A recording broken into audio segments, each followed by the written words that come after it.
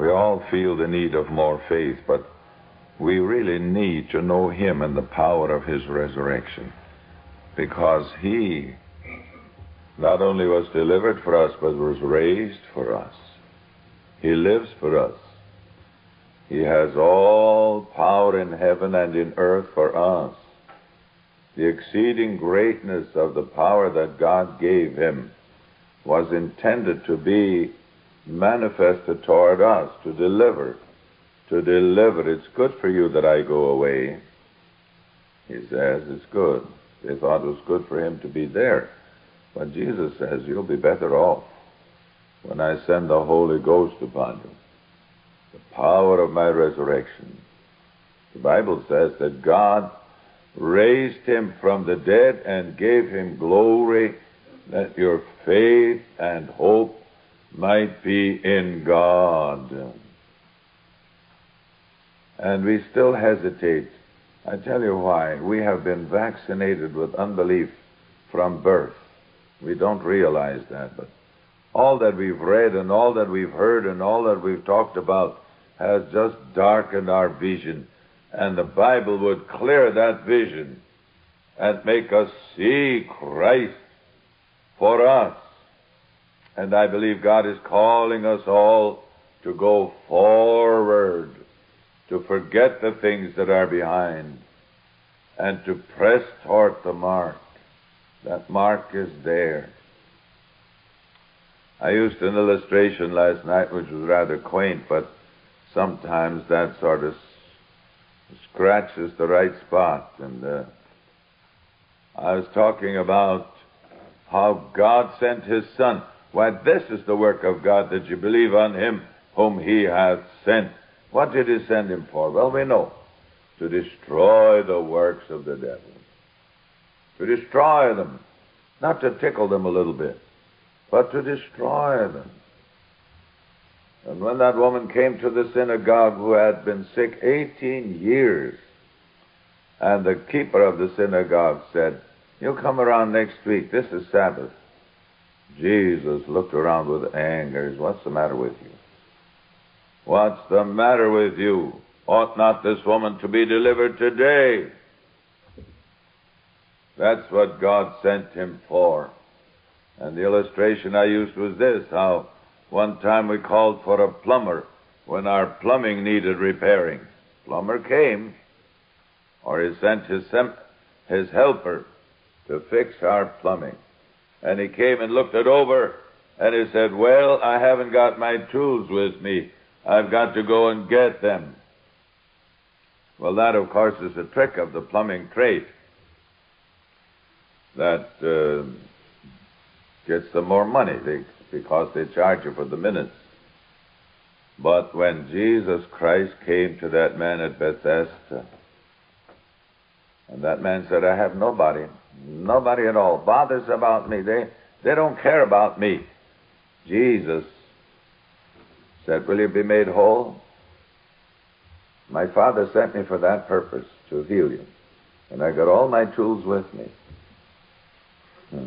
I don't have to go back to heaven. I've got them with me. I've got all the power in heaven and in earth. You want to be made whole? Oh, that simplicity of faith, not in divine healing, but in Jesus. In Jesus Christ, whom God has sent. It's our privilege to possess Him.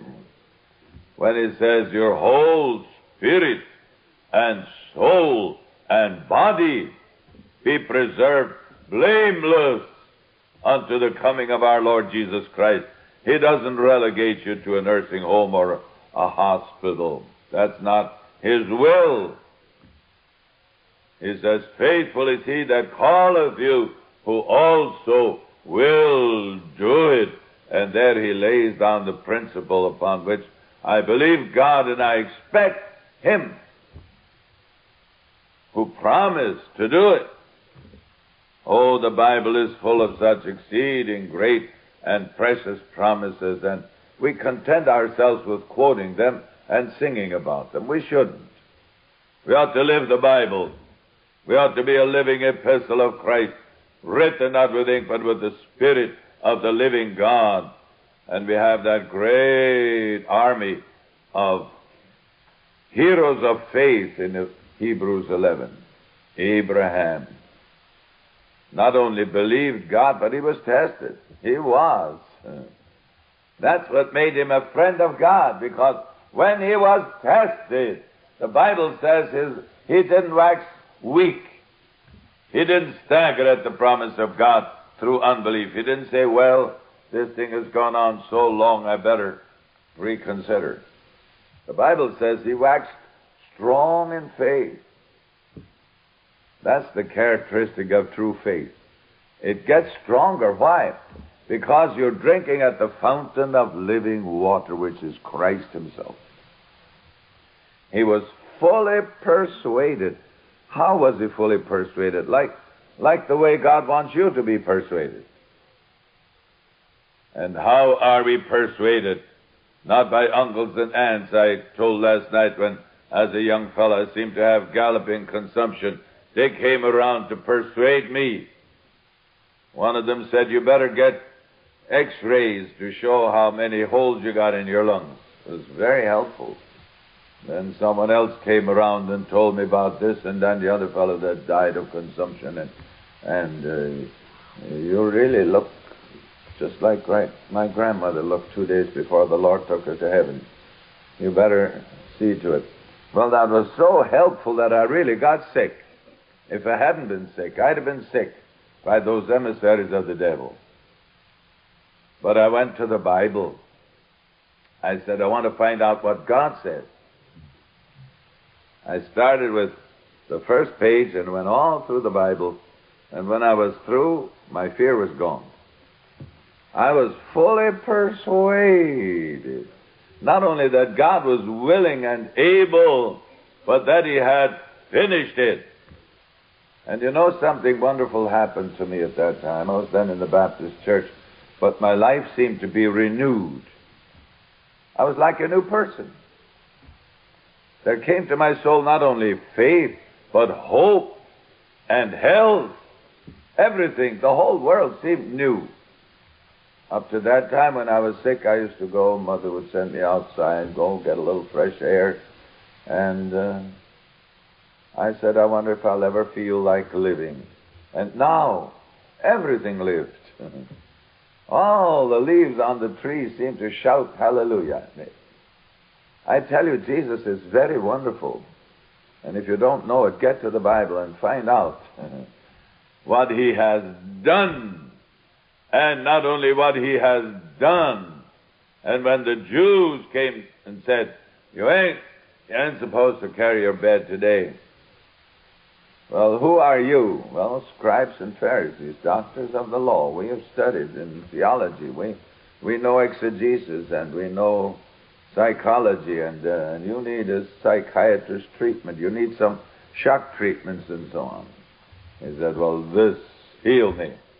And he told me to carry my bed. Praise the Lord. What does Jesus say? That ought to persuade me. And that's why the Bible says the righteous is like a tree. He's not like a withered branch somewhere, but he's like a tree. Brings forth his fruit in his season. Why? Because he's fully persuaded. He meditates therein day and night. And this word persuaded Abraham. He was fully persuaded.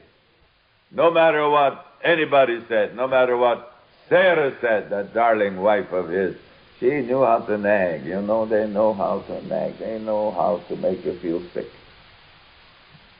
But he was fully persuaded because he had respect unto the promise. And now the Bible says it was not for him alone, but for us also. If we walk in the footsteps of our father Abraham, and if we become fully persuaded. But please, pardon me for talking so long. I really believe that the day of March has come. Lead on, O King Eternal. The day of March has come. And we can stay behind if we want to, but I tell you that Jesus Christ is Jesus Christ. and He is all the Bible says He is. But the wonderful thing is, He is that for me. Who is going to glorify Himself in, if not in me? Or in you? Oh, my Lord, the eyes of the Lord run to and fro throughout the whole earth to show Himself mighty. And they rested upon Asa, and Asa was in a great trial, and Asa had experienced God before, but this time it seemed different.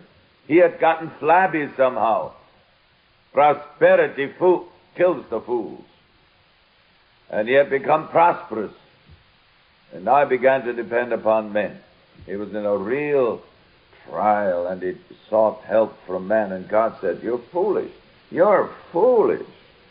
Why, God would have glorified Himself mightily, and He would have received the glory. And Asa did foolishly. And God says, the eyes of the Lord are still looking for men and women who in the hour of testing and trial will stand their ground and be fully persuaded. Now, every one of us has an opportunity to seek that persuasion, and we need to. Listen, all things work together for good. All things. You've got a job on your hands. Every job comes your way is an opportunity for God to show the greatness of His power toward us who believe. And that's how we grow in grace and in the knowledge of the Son of God, and we grow in faith. And God wants us to grow. And I'm glad for the school we're in today. I'm glad that we're not all dropouts. Lord, I believe. Lord, I believe. Victory by faith, victory can move a mountain. Lord, I believe. Lord, I believe. All my love to Mary in the Father.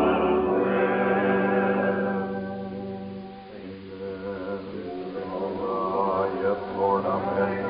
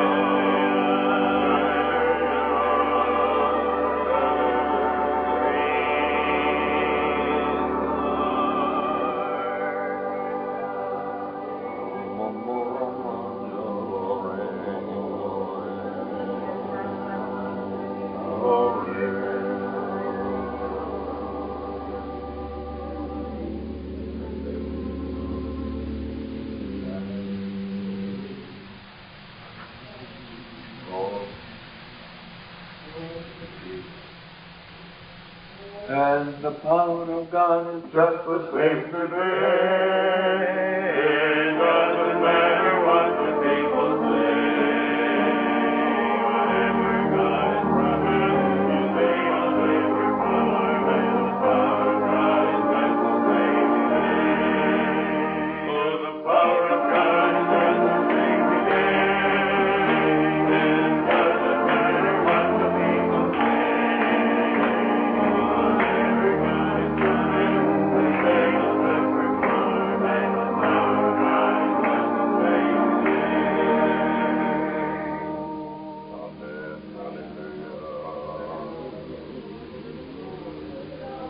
Hallelujah. We praise you, Lord. We thank you. Oh, my Lord.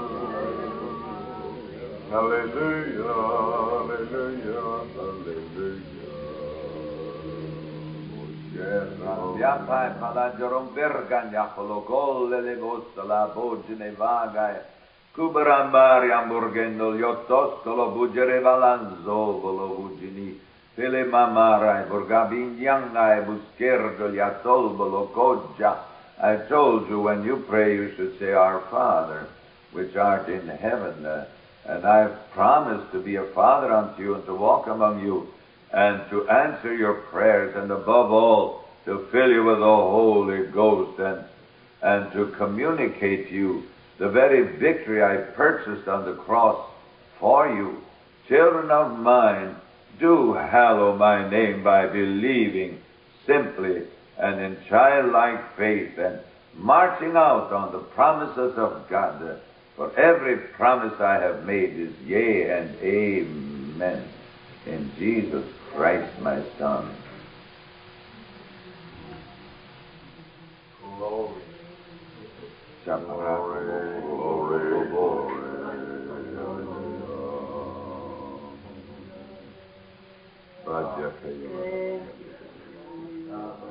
on up. Come on up. Yes, Lord. Yapa, kapa, yaka, rapa,